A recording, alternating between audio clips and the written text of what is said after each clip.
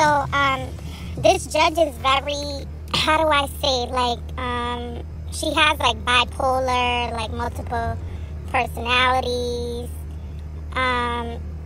So really, I don't even know how to label her, to be honest, because I just think she just is against anyone that goes against her authority or speaks up for themselves or advocates for themselves.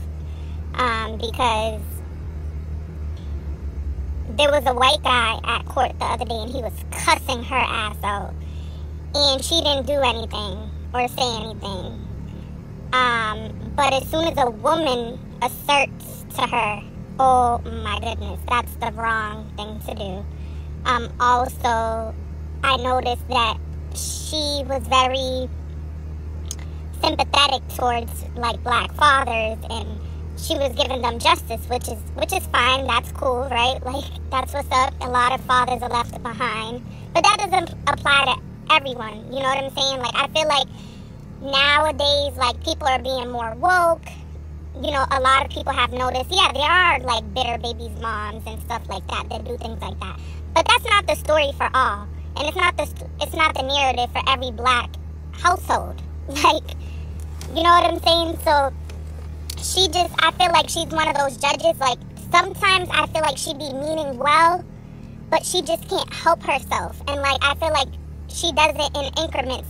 Okay, well, one thing that I noticed, a lot of men in Massachusetts, they try to say Massachusetts is pro-moms and et cetera, so that's why judges been acting this way with fathers, because it's been pro-moms for so long that they're being called out on it, so now they're trying to reverse the harm. But the way that she's reversing the harm, it's causing more harm. Because the discretion is not there. She doesn't have the ability to be able to distinguish when a situation is what it is. And she allows her personal feelings towards that person to get in between. You know what I'm saying? To get in the way of her judgment. Because it's been how long now? And she can't just simply do the right thing. She knows she fucked up. I presented all my evidence in trial. I showed that he's an abuser, that he was lying.